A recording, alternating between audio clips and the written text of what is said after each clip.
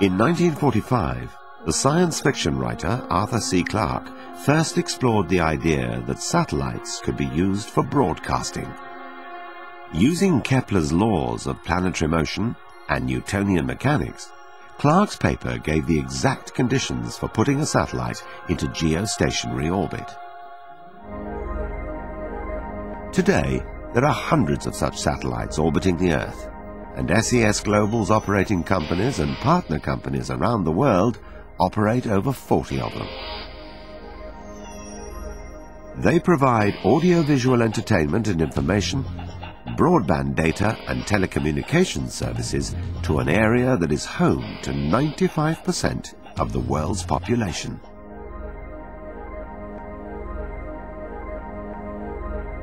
So how does the geostationary orbit work? A body of any sort orbiting the Earth, one such as our Moon, for example, stays in permanent orbit when the gravitational forces attracting it to the planet are balanced by the centrifugal forces generated by its speed of travel around the Earth that tend to send it flying outwards. The speed at which a satellite needs to travel for these forces to be in balance depends on its distance from the planet.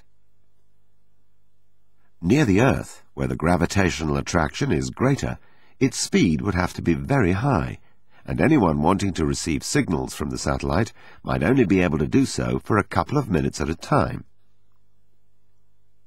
In the same orbit as our Moon, they'd be able to see the satellite for about 10 hours a day, but in either case they would need a reception dish which constantly tracked the moving satellite across the sky.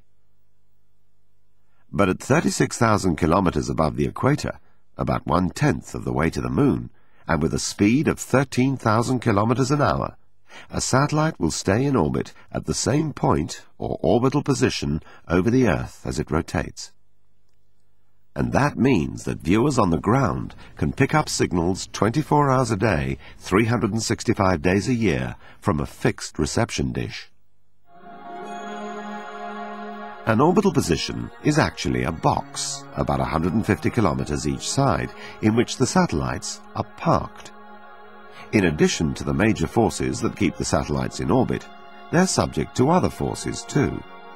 They're affected by the gravitational pull of the Moon and the planets, and by distortions in the Earth's gravitational field. Mountain ranges such as the Himalayas can pull them off course. On the ground, at control centers located around the world, huge parabolic antennae track each spacecraft. The control centers receive a constant flow of information from each satellite, telling them their precise locations at all times and the exact status of the onboard systems, which are exposed to the harsh environment of space. Highly skilled engineers control their fleets in space, monitoring flight dynamics and carrying out precision maneuvers. By remote control, the onboard thrusters are fired from time to time to ensure that the satellites remain in their geostationary positions, thus maintaining the highest quality of program transmission 24 hours a day, 365 days a year.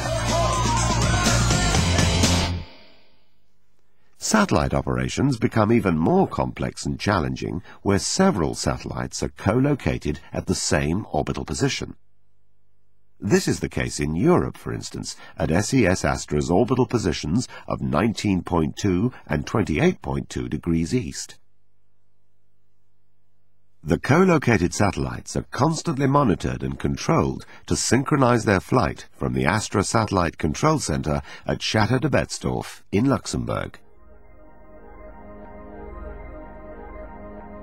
Co-locating satellites means that Astra can supply many more channels and services from an orbital position than could ever be carried on a single satellite.